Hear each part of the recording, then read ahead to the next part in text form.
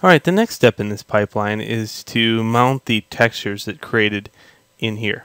Okay, very easy. Here's clouds. Choose image or movie. Go open. And then I'm going to go into the Unit 4 folder. Okay, so you can see that I have Metal Maker period TGA, but I don't have any of the actual textures in here. I think this one TGA has just one texture in it. So yeah, that's what it was. So for right now, I just have one texture. And keep in mind, this could go on forever, and I can make more and more textures until I get to the atypical stage of most people that are texture artists, and they have 14 bazillion textures, and they use 2. So here's that. Now, over here, it's true. Yeah, we are hoarders of textures. We go on vacation, we take shots. We are worse than any tourists in the world. Well, what happens here is, let's go to mix, let's go to white, and I can start painting this. And you can see the bigger the brush goes, I can paint this metal texture very quickly at a very high resolution right on this magical device and fill it very procedurally. I don't think that's a word, but we're going to go with it.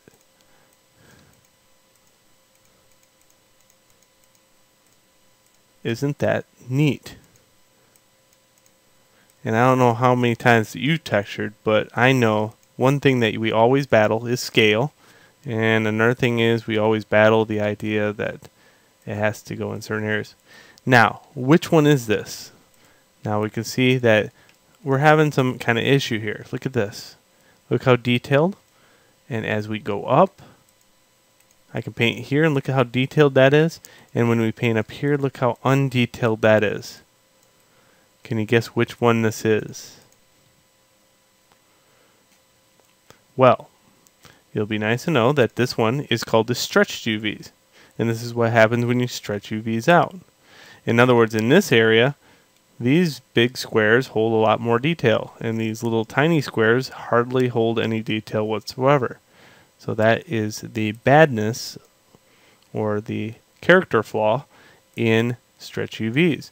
Now, can you spot it? I mean, like, really, if this thing was sitting over here in a game, could you really see that? You know, maybe if you had no life and you wanted to go in there and point some flaws, sure. This one, let's go into it and start painting it. Okay, again, I'm going to go into texture paint. Do I need to change anything? No, it's still got the same brush. And we're just going to paint this just like the other one.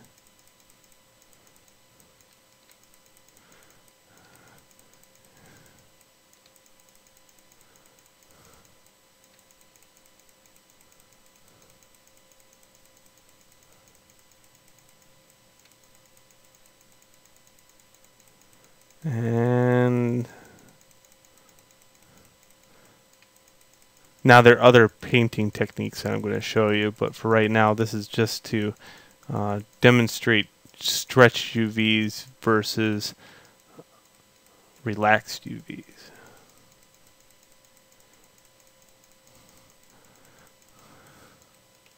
That way when I explain that this area looks stretched, you know what I'm talking about.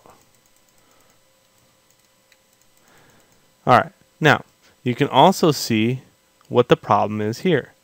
Seams. So if I put a seam in that area right here, look what happens. I have to really work hard at getting that seam to blend, and I have to kind of make my brush a little bit smaller and paint right on the seam. If I paint directly right on top of the seam, I can get it sometimes. But again, I have to take a lot of time just to get that seam to be blended in. Again, if I'm back here, am I going to be able to see it? Probably not, and it does look like a weld line. where they weld two instances together. In some cases it works, but that's why I always put my seams on the edge, because right here, who cares, right? You can't see that because it's got the extraordinary vertice right there, and it's an edge anyway. So if it's an already edge and I'm putting a seam on it, it blends every time. Same with here. You know, there's an edge here, but really I don't notice it that well. So as we go on, I will kind of show you better places to put edges and why you put them there, and seams go here, and etc. and so forth. But for right now, this is really cool, right? And I guarantee the first thing you're going to do is go out and make 1,000,000 textures, and you should, because it's going to be part of your assignment. And and then after you get done, we can kind of experiment with painting this another way. So in the next video, I want to kind of share with you some ways to grunge this up and make it look a little bit more used and shadowed and a little bit less uniformed like it is now. Okay, so let's move on to the next video.